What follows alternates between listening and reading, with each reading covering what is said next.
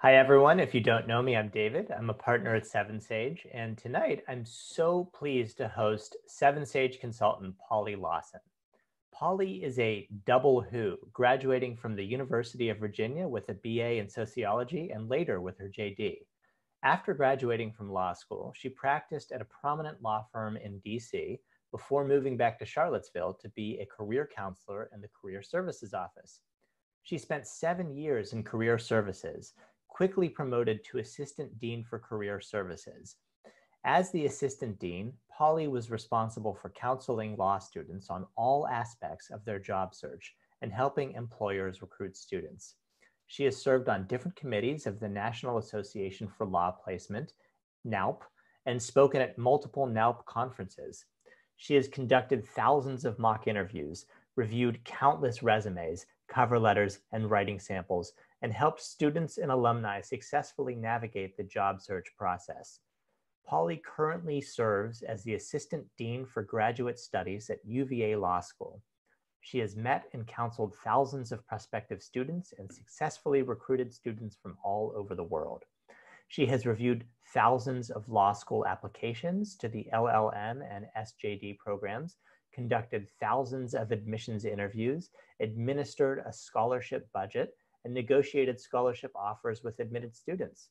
She has spoken at multiple law school admissions council conferences, as well as to the Education USA advisors in the Southern Hemisphere at the Education USA Regional Forum in Buenos Aires.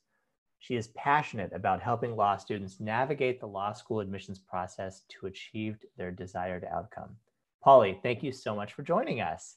Thank you so much for having me. It is a real pleasure. So, Polly, I am just going to dive right in. This is the question that I like to ask everybody. It's interesting to see how the answers vary, but at UVA Law, in as much detail as you're allowed to disclose, how does it work? What actually happens once somebody submits their application and it comes onto your computers? Who reviews it? Is there an algorithm that sorts it into different piles? Do you assign different kinds of readers to different files?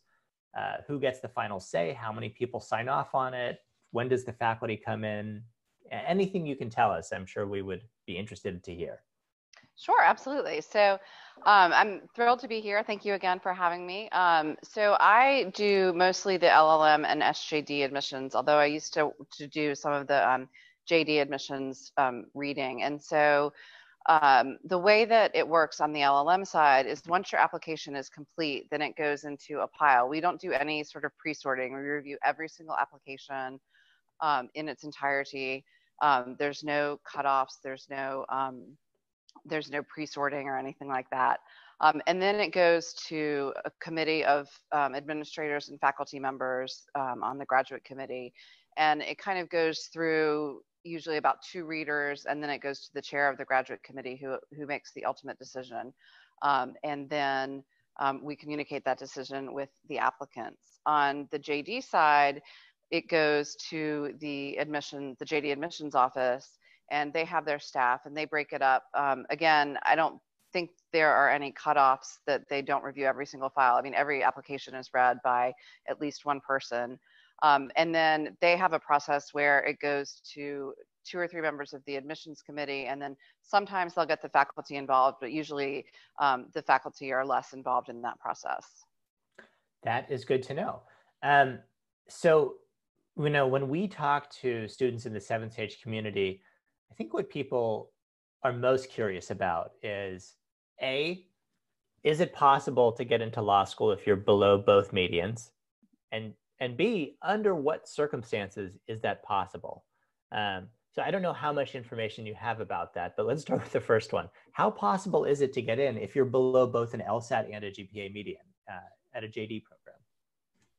On the JD side, I'd say it's difficult. It's not impossible, and it certainly has been done before. I mean, they do look at each application holistically to see if there were extenuating circumstances, outside factors. Does this person have the potential to succeed in law school is really what they're looking at, because we have typically about 300 students in the JD program, about 1,000 students total in each, 300 students in each class, 1,000 students total. And so they're really looking to see, is this person going to be successful and contribute to the community here? And if we feel like this could be a strong candidate who is really interested in Virginia and really wants to be here, then I think they're willing to go below, you know, the numbers. I mean, there's no cutoff or anything like that, but it does make it a little bit more difficult the farther away you kind of get from the median. So what sort of thing makes an application really stand out? If it's either below the medians or if it's, you know, below one of the medians, if the numbers in some way give you pause, what's going to make you sit up and take notice and think about going to bat for this application? Absolutely. So I think the strongest things that you can have are a very strong personal statement. Why do you want to come to law school? Why do you want to come to Virginia? What is it about your story that sets you apart and that's motivating you? And so having that really can show us, one, what a good writer you are, and two, how well you can advocate, and three, just that you would be a positive you would make a positive contribution to the community at the law school. And I think having a strong resume is also important. It doesn't have to be, you know, that you are the leader of every single club or that you are, you know, you have 5 years of work experience or anything like that. I mean, those are great things if you have them, but it's sort of how you present it to the committee in a way, and in a way that shows the committee that you're going to be, you know, an active member of the community. You're going to be engaged, you're going to be involved, and you're really going to take that seriously and be a positive contribution. It's interesting to me that you really front loaded why do you want to go to law school and why do you want to go to UVA in your response, because I have you know, spoken to many other admissions officers, some of whom are at 7th stage, some of who aren't, who it's not that that's not important, but it's sometimes not the first thing that they say. So is this a UVA policy? Is this a poly policy? Is this even a policy? Do you absolutely need to say why you want to go to law school? Or is it okay to write a statement that says something interesting about your life and maybe pivots at the end to a lesson that's going to help you succeed? 100%, absolutely. And so, first of all, there's no official policy. I'd say it's more of a poly preference than anything. You know, when I'm looking at these LLM files and, you know, I'm seeing that they're writing specific things about the curriculum at Virginia, and so maybe this is a little bit more LLM focused, but when they're giving me specific reasons for wanting to be at Virginia, I'm thinking, okay, if they're going to get into NYU, Columbia, Virginia, and Michigan, how can I get them to UVA? And so the more that they show me that they're really interested in coming here, the more I feel like, okay, I'm not just making this offer and they're just going to go on to Columbia. So that might be a little bit more of an LLM specific thing or a poly specific thing. I think on the JD side, it is important to have a very strong personal statement that can be, you know, as you said, a story where they're talking about a lesson that they learned that will help them, or something about their story that's unique to them. I think there's no right or wrong personal statement, but the passion and the you know, the interests of the author that comes through, that differentiates the student, that you can't see from the resume, that you can't get from the letters of recommendation, that you can't see from the transcript. That's what's really important. Does the quality of the writing matter to you? 100%. Yes. In a hypothetical world, and obviously this would never happen and decisions don't even work like this, but suppose that you get to admit only one more student. There's only room for a single other person. Mm-hmm. And these identical twins apply, and they have identical numbers, and they also have identical background, whatever. The only thing that's different is that for whatever reason, one of them is a spectacular writer, and the other one, I guess they don't have identical backgrounds, because one of them has done a ton more, you know, relevant law stuff, and just writes a much more plotting statement, maybe even a clumsy statement, but it really establishes a solid motivation for why they want to go to law school, and you believe it. Which one of those two do you admit? That's a great question. I might have to cheat and say I would admit both of them. Oh, that's cheating. No, All right. I mean, obviously, a well-written statement is extremely important, and especially if there's something else that, if that's making up for something, or if that's showing the committee like, okay, like maybe the numbers aren't the greatest, but look, this person can really write. This person has a really passionate, a really interesting story to tell. That really can help push that candidate over the edge. I think the experience and, if they're the same candidates, but one's just kind of a meh personal statement, if there are fewer spots in the class, maybe that person's waitlisted and maybe doesn't get in right away, but ultimately, hopefully gets in. It's hard to say, but I think I would probably go with the better personal statement. Interesting. Better personal statement over better story or better experience. Because it seems like you're conflating quality of the writing with the quality of the story. And I guess the distinction I'm trying to make is some people have no story to tell. Some people are going to write a personal statement about doing the Rubik's Cube or a sign that they saw in the library, but they're an incredible writer.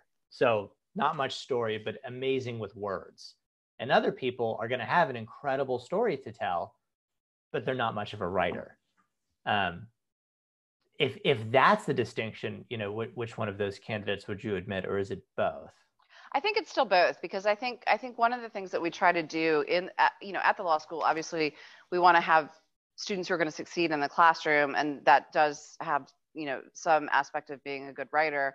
But we also teach you in law school how to write like a lawyer and how to think like a lawyer. So it's not presumed that you actually, you absolutely have to have that coming in.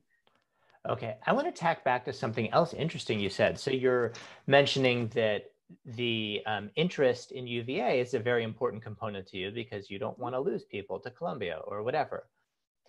What makes a YX statement good? I mean, that presumably a lot of applicants are looking stuff up on your website and choosing some things and then saying them back to you. So how do you suss out how do you suss out the real interest?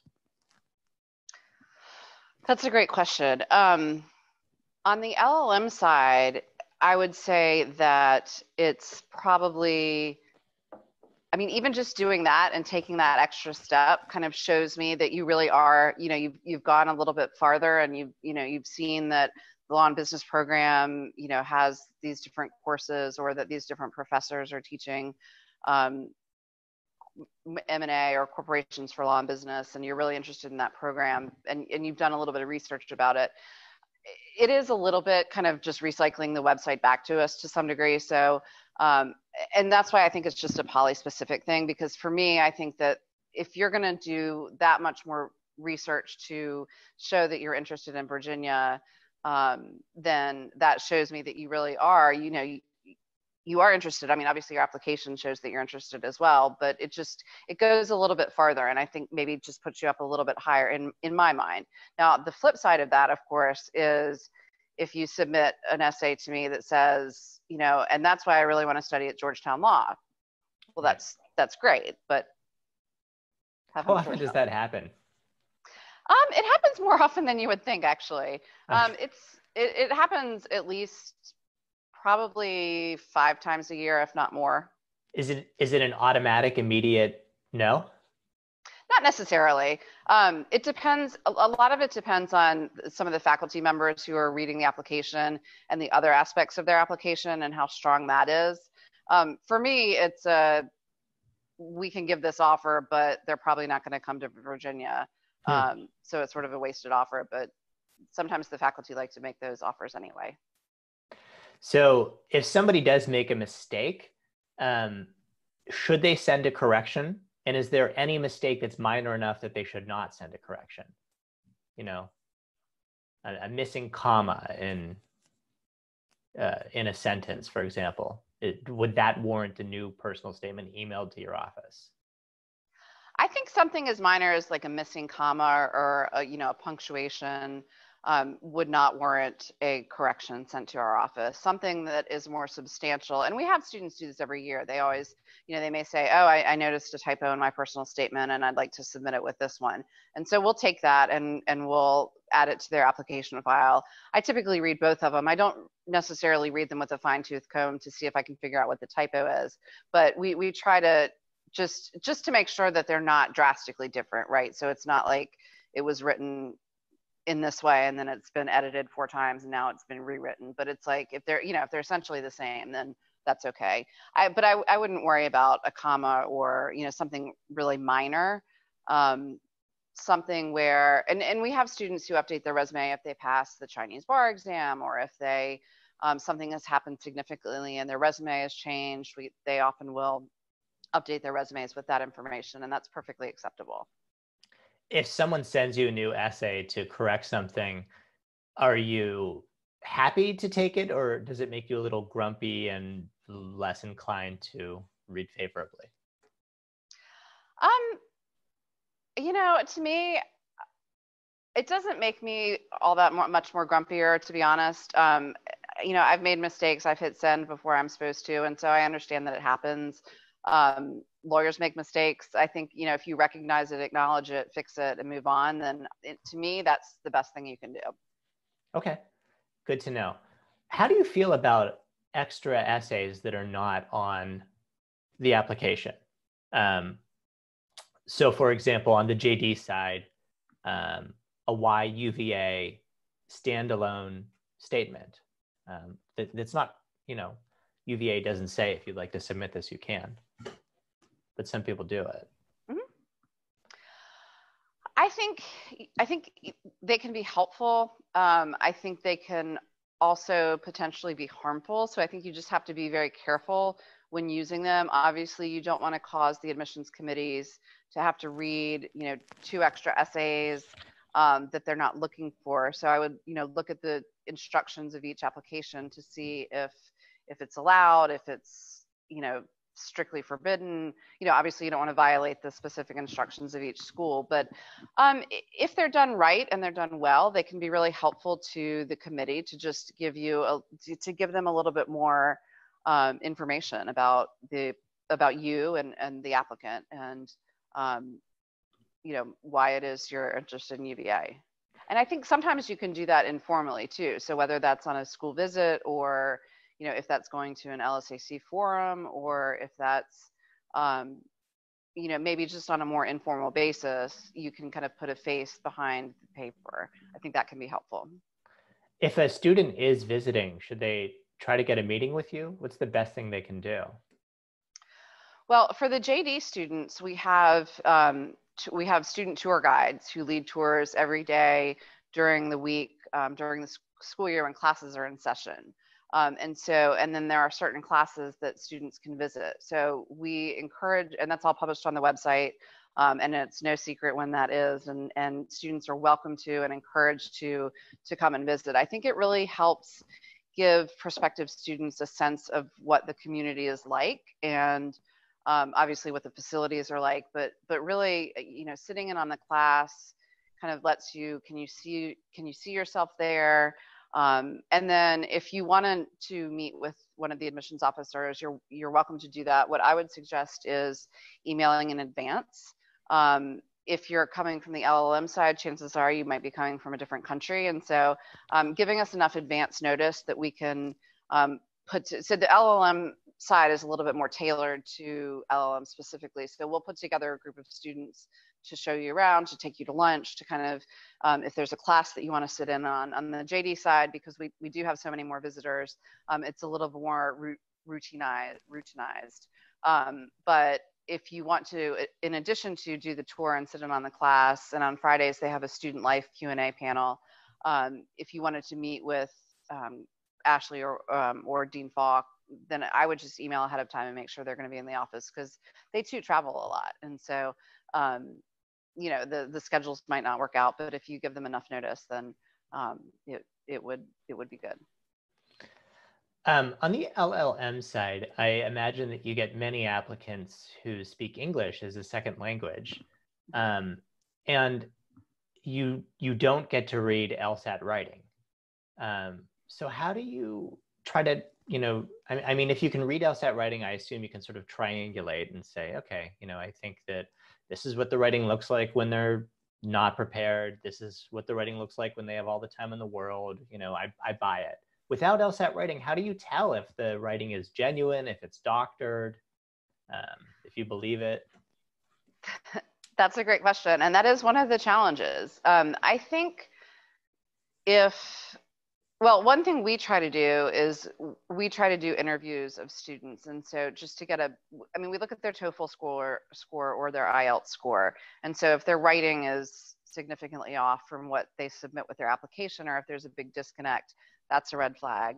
But for the most part, or if the writing is too good, right? Like, and there are no grammatical mistakes or, prepositions where there aren't supposed to be, then sometimes, that we'll notice that. So it's hard because we don't have the LSAT writing, but we do have, I think I've read enough personal statements to have read the ones that are overly produced, if you will. Mm-hmm. And also I have read personal statements where the personal statement reads exactly like the letters of recommendation. So that's a big red flag to me as well. I know in some cultures it's common for the recommender to say, send me a draft of your recommendation letter. And so they just sort of cut and paste from their personal statement and, maybe make a couple changes, but that's definitely a big red flag.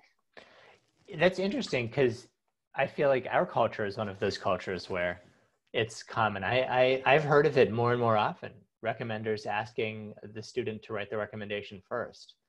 In fact, I first encountered it when I was a student. It wasn't when I was applying for a JD program, but a professor at my writing program was famous for having people write their own recommendations. And I think it puts the student in a hard position because if they have a relationship with a professor, they may not have very many professors mm-hmm. Whom they feel close to and for whose class they did well in. And so, if you only have 2 or 3 of those professors or one, which is totally understandable, and the professor says, can you write the letter? What are you supposed to do? That's a good question. I mean, and I think that's a fair point. I think that you have to maybe just provide a couple of highlights that I guess you could say I'm not comfortable writing the letter, but I'm happy to give you a copy of my resume and my personal statement and, some things that I think I've done well. And if he or she is okay with that, then proceed that way. But it can be challenging. And I understand that it can put an applicant in a difficult situation. I just wanted to make the point that, if the personal statement is written this way and both of the letters of recommendation are written, with the same phrases and the same kind of languages, it's like, well, does this professor even know who this person is mm-hmm. or this partner or, whatever, because it sounds like the person just wrote it and, they've written their personal statement and here they are. Mm-hmm. That makes sense. What do you do when you come across a personal statement that feels overproduced? Is it an automatic no? Is it cause for more investigation? Is it just sort of a cloud that hangs over it? I would say it's between a cause for more investigation and a cloud that hangs over it. It just kind of depends on where we are in the cycle and what the numbers are looking like. And I mean, I wouldn't say it's not an automatic no, but it's definitely let's look into this a little bit because this seems sort of off. Mm-hmm. That makes sense. Just a couple questions about undergraduate work, and then mm-hmm. I think I'm going to open it up to everybody. My first question is, to what extent, especially for the JD program, does your undergraduate major matter? Honestly, it doesn't really matter all that much. I think what's more important are, your grades, how much it matters if, for example, you studied, science or a STEM background and you want to pursue IP, and that's a clear story and that's an obvious next step. But if you studied science and you want to pursue law because you have absolutely no interest in IP, that's fine too. But I think in some senses, it makes sense where it's a natural path, and in others, you could be a history major. I was a sociology major. Some of my colleagues were accountants and math majors. So it's very diverse. It's just what interests you about law, and why do you think you want to go to law school and be a lawyer? Do you care what activities people do in their undergraduate career? And do you care if they have anything that shows a legal interest? So I would say you don't need to join, the pre-law society just to be in the pre-law society if that's not where your interest is. I mean, some people don't know they want to go to law school until they're in law school, or, I would say what's more important is that if you are passionate about something and you're involved in something extracurricularly, in an extracurricular way, and you've taken a leadership position with that, I think those are the more important types of involvement and student involvement. You don't want to be just involved for being involved, but you do, if you have shown leadership, if you have had big events that you've done, it doesn't matter substantively what they are, whether they're, political or not political, whatever they are. It's as long as they're important to you and they're what really drives you. That makes sense. Okay, at this point, I'm going to open it up to our guests. So if you have a question, please raise your hand. We'd like to hear from you. We can also take questions from the chat window. You can also type questions into the Q&A module, but it's better for us if we get to speak with you. So don't be shy. And Sam, I'm going to call on you, and you can unmute yourself and ask your question. Hey, thanks for doing this today, first of all. Can you guys hear me? We can, yeah. Yeah. Okay. So just had a kind of specific question. I got my letters of recommendation a couple months back, and I had planned to apply this cycle, but I decided to forego until next cycle. Would this be an issue? You think I should maybe have my recommenders change the dates on these, or should I ask them for new letters? What do you guys, or would you recommend? What do you think, Polly? So my advice would be, one, it depends on the nature of the relationship. So if this is somebody who you worked with in college and is an academic recommendation that nothing has changed since you've written that paper, or you gave that, then it's okay to leave it as it is, and to submit it. If it is a professional recommendation where the nature of your work or your involvement has changed or will change, then it's probably better to get an updated recommendation from your supervisor or from whomever at your organization. Okay. Because I think, sorry, I was just gonna say, I think if enough time has gone by, it does look a little funny that, this is from November of 2017 instead of November of 2018, or 19 as it were. But if it's an academic recommendation and nothing has changed, I don't think that the nature of the letter is going to change whether you've got another year of experience or not. Okay. Yeah, that makes sense. I got two academic and one mentored through school, so that I don't think maybe help change and ask for a new one on that one, but the others not necessarily, because they're just academics. But thank you. Appreciate it. You're welcome. Absolutely. Good luck, Sam. Thank you. Okay, Cindy, you can unmute yourself and ask your question. Hi, Polly. Thank you for your advice. They're very useful. And I'm an international student. And I want to ask, when you're considering granting scholarships to an international student, what's your preference? Like, what kind of students would you really like to have? Thank you. Thank you. So for the LLM program, We do kind of a combination of need and merit-based. For the JD program, it's mostly merit-based, as I understand it.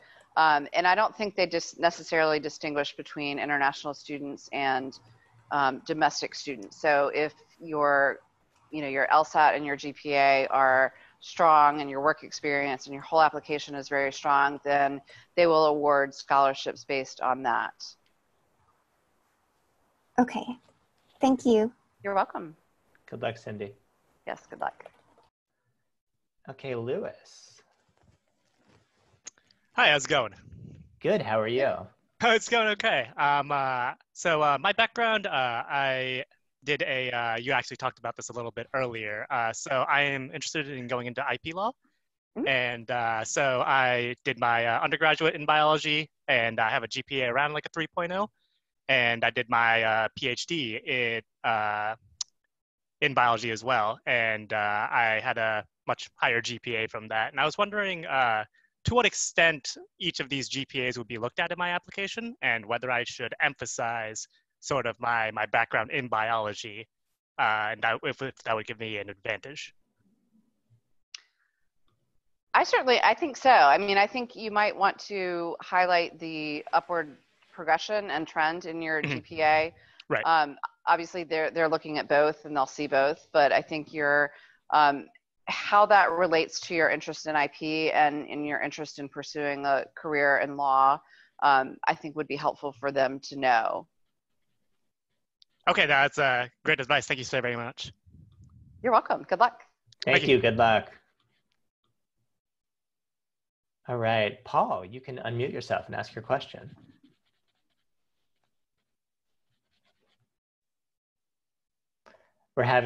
We can't hear you, Paul.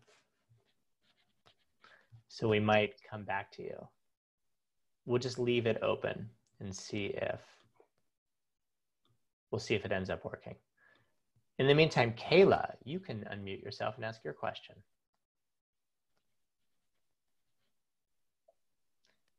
You have to click unmute, Kayla. Are you there? All right, we're gonna try it one more time. Third time is the charm. Maria, you can unmute yourself and ask your question. Hello, guys. Can you guys hear me? Yeah, we sure can. Hi. Okay, hi, Ms. Polly and David. So my question is in regards to the last question that that David asked about extracurriculum activities. I realize that most schools always ask like a question like, what have you taken part in?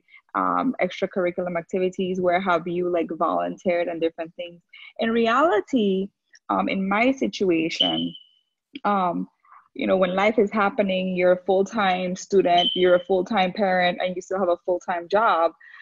During my complete undergraduate, I didn't have time to, you know, volunteer here or there or, you know, join clubs. But at my job, where I spend a lot of my time, I do have like major responsibilities like leadership, a bunch of those stuff. Does it hold the same value as an extracurriculum activity?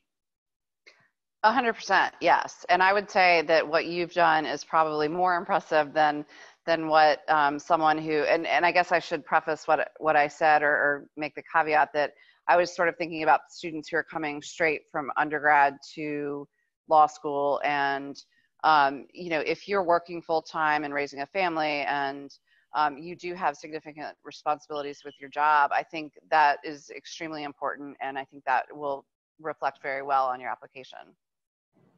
Okay, all right, thank you. You're welcome. Hey, good luck, Maria. Good luck. Thanks, David. Paul, has your microphone situation improved? Hi, yes, can y'all hear me? Yeah, we can. Yes. Hi, yes. My question more relates to, I guess, reapplicants. As far as reapplying for a school that you didn't get into in the previous cycle, resubmitting certain application materials like character and fitness for like an old speeding ticket, or more likely. Rewriting a personal statement should, in terms of the admissions committee, looking at old application materials. Should we treat the new personal statement as a continuation or an update of the old one, or should we write an entirely new one that covers basically the previous 12 months? So my advice would probably, I mean, first of all, you need to look at the schools, because some schools will specify, you know, if you're reapplying, you need to write a brand new statement. We don't want to see the same thing. But I think writing something new could be helpful, because you don't want it to be reciting your resume and what you've been doing for the last 12 months. But if you can think about stories or ways that you've grown in the year, or I don't know, whatever you've done, that really shines a new light on your application and makes a stronger application, I think that's what you want to do. David, do you have any thoughts on that? Yeah, this is a question that we get often. And of course, as you said, the first step is always to read the instructions, because different people have different instructions. The second step is to reread your essay in, you know, the sober morning light of couple months later, and just try to figure out if you can make it better, if it still reflects why you want to go to law school and what's special about you, if it still seems like a good story, if it still feels authentic. And if you can make it better, this is a moot point, right? Because you should just make it better, and it's going to be different, and you'll have improved it anyway. If, on the other hand, you wrote something that still feels like your lifeblood is there on the page, you know, one strategy is to just try to change the first paragraph and or the last paragraph. So you give it a new dust jacket, so to speak, and an admissions officer reading it can tell at a glance that it's different, but maybe the heart of the story stays the same. Hope that helps, Paul. That does, very much so. Thank you. Okay, good luck. Good luck.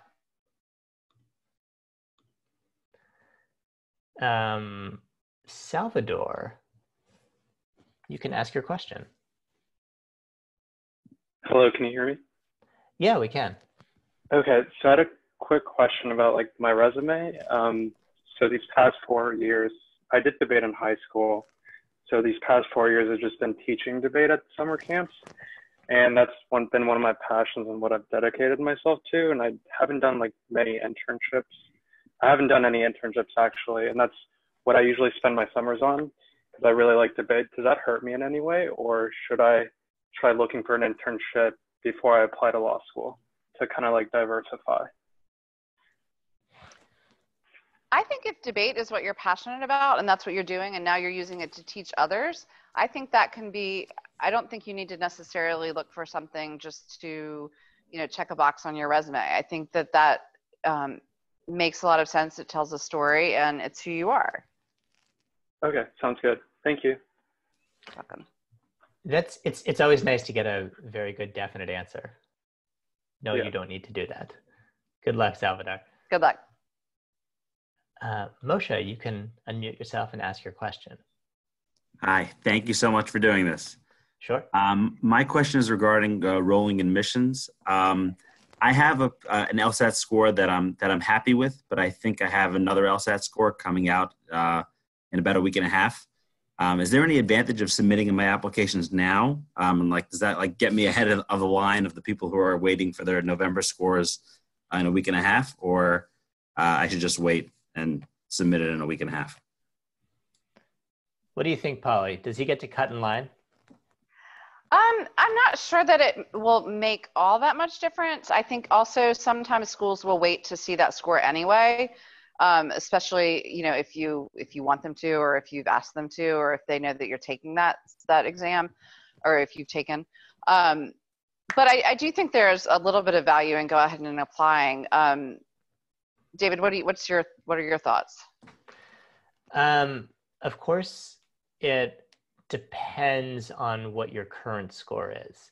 I usually tell people that if you are probably not going to get rejected immediately based on your current score, And if you are sure that you're going to apply this cycle, no matter what your new score is going to be. So there's no chance you'll see the score and say, I'm not going to apply at all. Right.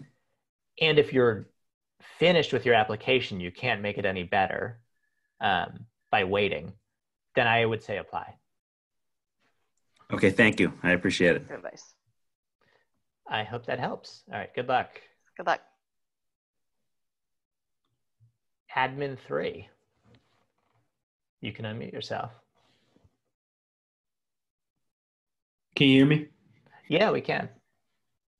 So my question is, I'm prior service and I've been out for a little while, been out of school for even longer. What are some things that I can do to, I guess, leverage that? Or is it possible to stand out given those circumstances? And 2, what if my GPA during school wasn't as high, but I get maybe 50th percentile for the LSAT? That's a great question. So first of all, thank you for your service. I think that that's definitely can be an advantage. I think you want to highlight your experience. I think students, applicants who, maybe went to law or went to undergrad and then spent some time in the service, and then, that really matures you and grows you, and, you become a very, we love having those students in our classes. And so just the experience that you've had. So I think that you want to highlight that in your application. Maybe it's an experience that you had in your personal statement. Obviously it'll be on your resume as well. But I think that can certainly be a strength for sure. And Polly, how can you highlight it? Does it mean writing a personal statement about it? Is there some other way to highlight it?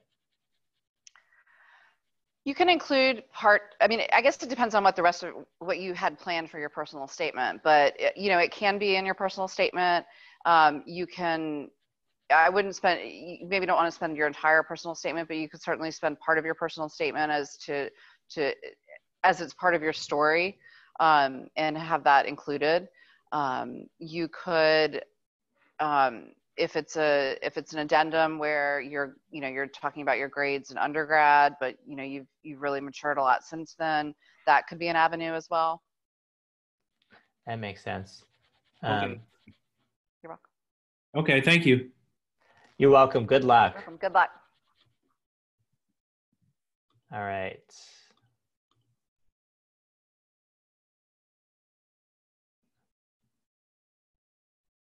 Timon, you can ask your question. Hi, can you hear me? Yeah, we can. Okay, cool. First of all, thank you very much for doing this, and props to you for pronouncing my name correctly. Not a lot of people can. Oh, yeah. What do you get, Timon? Yeah, Timon? just everything. Okay. But yeah, so my question was on, so I see UVA has like a expedited decision, and I'm looking at a couple places debating early decision. I was wondering if those applications were read any differently. I know that, when you read them, you have, basically 100% yield of if you accept this person, they are coming here. So I had a question, just kind of if you could address that. Sure. So I think the biggest difference is you'll get a response within, I think it's 2 weeks. So they're read very quickly, and they're determined very quickly. It shows the committee that you're serious, obviously, about UVA because you're coming if you're admitted. The other thing that can happen is you can get deferred, to the regular cycle, and that's not necessarily a bad thing. But I think it shows your seriousness of purpose and your intent and your interest in the school. Okay, cool. Thank you very much. All right, good luck. Bye. Brandy, you can go ahead and ask your question. Hi there, can you hear me? Yes, we can. Hi, I just wanted to ask 2 questions. One being, what would you characterize as the strongest aspects of your school? And the other question being, what criteria are used to award merit-based or need-based scholarships? Okay, great. I think the strongest aspects of the experience at Virginia, and obviously I went to law school a million years ago, but is really the quality of the experience. I mean, it's one of the best law schools in the country, but the students are very collegial. The students are obviously very smart and very high achieving, but they're not interested in getting ahead at somebody else's expense. They're always looking back behind them to see who they can help. If somebody misses class, they're going to email them with the notes. It's just a very supportive environment. I think that's true of the faculty, the staff, and the students. And I think that's what sets Virginia apart a little bit from our peers. It's obviously Charlottesville is a smaller city, but it's close to DC. It's close to, the direct flights to New York, Chicago, Philadelphia. It's a great city. It's a great place to be. With respect to the aspects for merit-based aid, I think it's everything in your application. It's, your LSAT scores, your GPA, how likely are you coming to Virginia?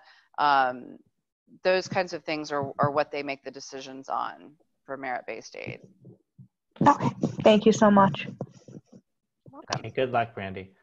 Polly, do you think applying earlier ever affects how much financial aid you're offered? That's a great question.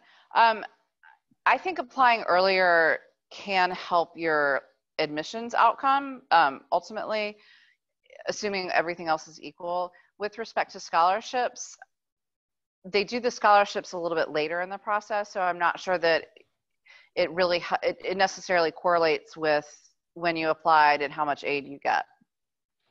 In your experience, is it ever too late to apply? I mean, obviously it's too late to apply after your deadline, but is there a time before that deadline when your odds really drop precipitously?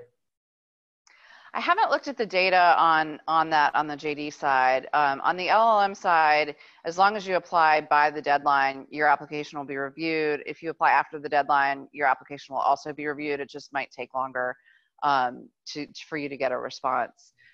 So I don't know that there is a specific date. I mean, I do think the later you get into the process, the less likely it can be because we do have a relatively small class. And so I think they're very careful on the JD side with the number of offers that they make. Mm-hmm. Okay, I'm going to take Kayla's question. Well, Kayla, we'll try one more time to unmute you to see if you can make your microphone work. Is it working right now? Oh, it's working now. You can ask your question. Perfect. Great. Thank you so much. Thank you so much for doing this for your time. And I'm an international JD applicant, and I just noticed that there's relatively fewer international JD students compared to domestic students. So I just wanted to ask your recommendations on how international students can improve their chances. Thank you so much. Great. That's a great question. Well, honestly, I think that just putting the best application possible forward that you can. So your letters of recommendation, Seven Sage has a great resource on applying as an international student. And I think that's definitely worth taking a look at. But I think really, getting a strong resume, personal statement, getting all of that to be the best that you can, and putting that forward is what's going to help propel you. Thank you so much. Yes. David, do you have anything to add to that? Yeah, I mean, it sounds like what you're saying, Polly, is there's no fairy dust you can sprinkle on the application. You sort of have to do what everyone else has to do. This is an interesting question to me because we have seen in the data that international students tend to fare worse than domestic students with similar LSAT scores. That data doesn't actually distinguish between students with an LSAT reportable GPA and students who got the ACRAO evaluation of superior or above average, et cetera. So we're not quite sure what accounts for that. We're not even sure if this correlation is causal. It may be that being international causes you to do worse. It may not be. It may be that there's something else that's going on with international students. For example, perhaps because more international students speak English as a second language, more international students are writing essays that, you know, are not as strong as domestic applicants with similar LSAT scores. You know, given my suspicion is it probably has something to do with concerns about English or the writing. And so this actually dovetails with our earlier discussion. I think it means that you have to write the best possible essays. And of course you do. You also have to write the best possible essay if you're a domestic student. It may mean that you should practice for LSAT writing more than a domestic student if you're a JD applicant, because we also talked about the fact that it's more likely, I think, that an admissions officer is going to compare LSAT writing with your personal statement. Is that right, Polly? Am I off base there? I think that's right. Okay. Yeah, so maybe prepare more for the writing portion of the test. Think more about your essays, and just work harder on them. I really believe, and again, I'm going to see if Polly agrees with me, but I believe that it's okay if your English isn't, you know, absolutely perfect, if you have some non-idiomatic turns of phrase. I think what matters is that you show that you can think, and you don't necessarily need to be a poet to demonstrate that you have strong analytical capabilities. Is that true, Polly? Yes, that's very true, 100%. So in a nutshell, work on the writing more. Great advice. Does that help, Kayla? Yeah, thank you so much. All right, good luck. Good luck. Hope it works out. Hi, Farsh. You can unmute yourself and ask your question.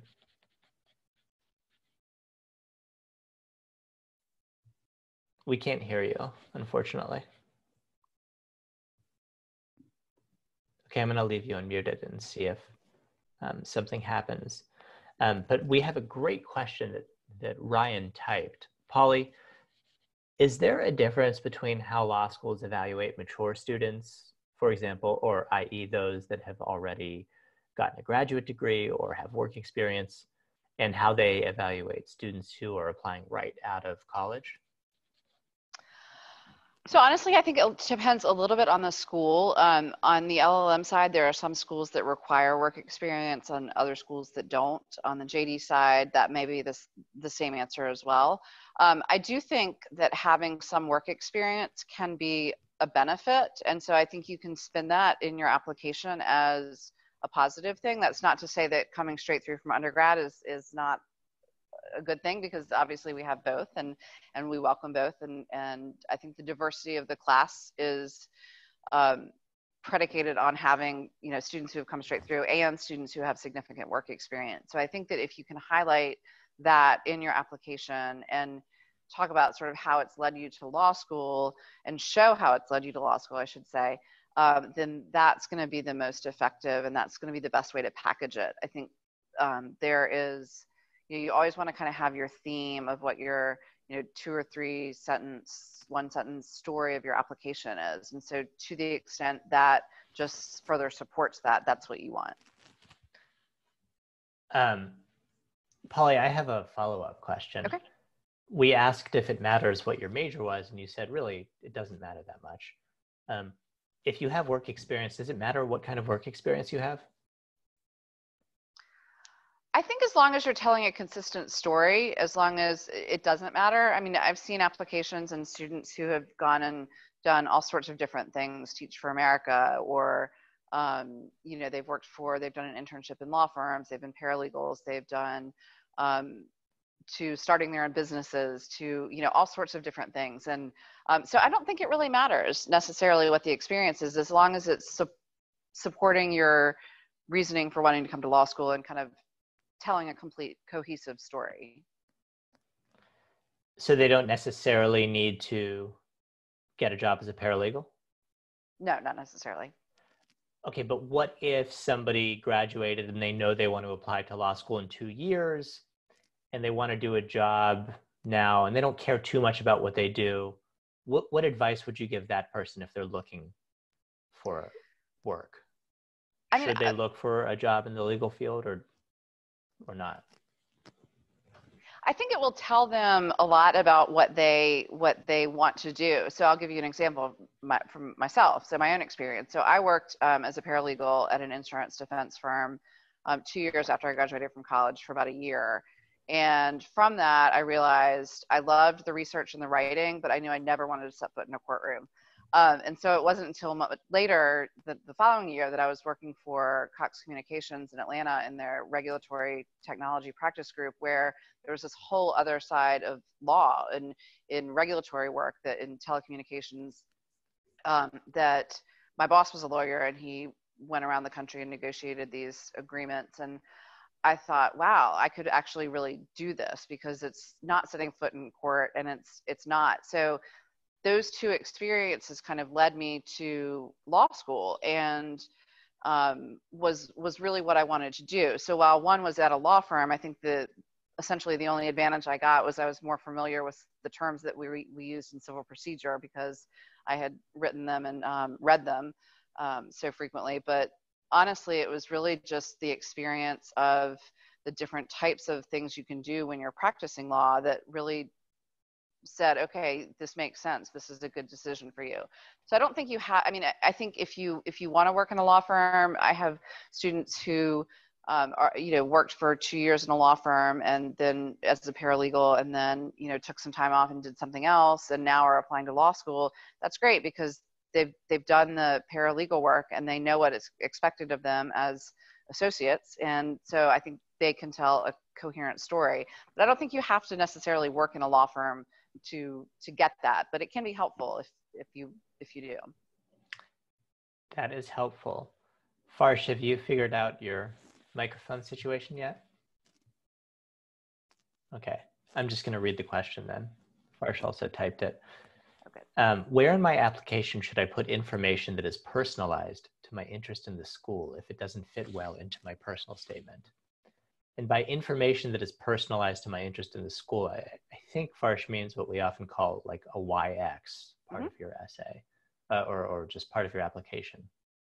Where do you show, if you can't put it in your personal statement, where do you show that you love UVA, or how do you show that? I think you could write an addendum for a why UVA or whatever school, and you could say, these are the areas that I'm interested in, and this is why I want to come to UVA specifically. It doesn't have to be another personal statement. It can just be a quick paragraph, but do it as an addendum and just let us know, like, this is what I'm thinking about. I often recommend that people try to default to putting something at the end of your personal statement, because I think that puts less pressure on it. I feel like if you're asking an admissions officer to read an extra unsolicited essay, you've got to make sure that it's worth their time. Is that true, Polly? That's a great point. Yeah, I mean, I think that, yes, I think that's true. And I also find that the vast majority of people who are writing YX essays, understandably, don't actually have that much to say. They look it up and they say, oh, it looks good. And if that's the case, then it may be that you can just distill the very best things you have to say at the end of your personal statement, instead of writing an essay that might end up having more filler. Now, if you can write a whole essay that has no filler and you have super genuine reasons, that's great, you should do it. But a lot of the times, the people who have the easiest time filling out a whole extra essay, which it doesn't have to be that long. I mean, it could be half a page, I suppose. But the people who end up writing the most compelling YX essays are often people who have some personal connection to the school. They went there for undergrad, or they live near the place, or they have a relative who goes there, or something like that. Okay.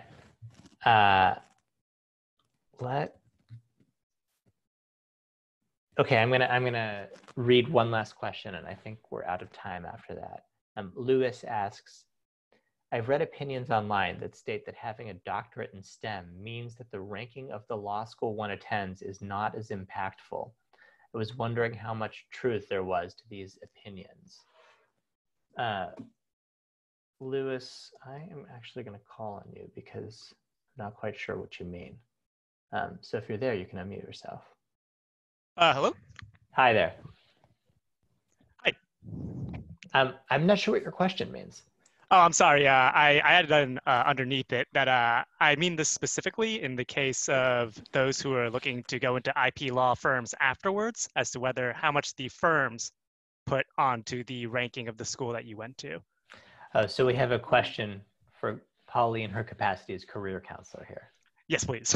So Polly, let me just ask the question one more time just to make sure that everyone understands it.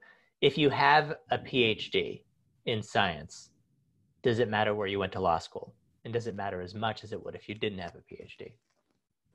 I would say it probably doesn't matter as much as if you didn't have a PhD. I think having the PhD and having that background is very attractive to law firms in different fields and different, but I think especially in STEM, you know, having that is an extra credential that the JD students don't have. So they might be willing to, I guess the question is, does the Career Services Office at that school have a strong connection with IP or a strong program or reputation in IP that could put you in front of those employers and put you in front of, or alumni, or do they have the networking to support you if that's what you want to do? I see. So it's a matter of sort of having specific connections between that school and different firms. Yes. Okay, that's fantastic advice. Thank you so much. Okay. You're welcome. All right. Thanks, Lewis. Thank you very much. Thank you, everybody who attended. And Polly, thank you so much for sharing all of your knowledge and insight with us. I am so happy that you're on the team, and I can't wait to do this again at some point. Thank you so much. I'm thrilled to be here, and I'm excited to work with everybody. And thank you so much for your time. All right, everyone, I'll see you on the forum. Thanks a lot.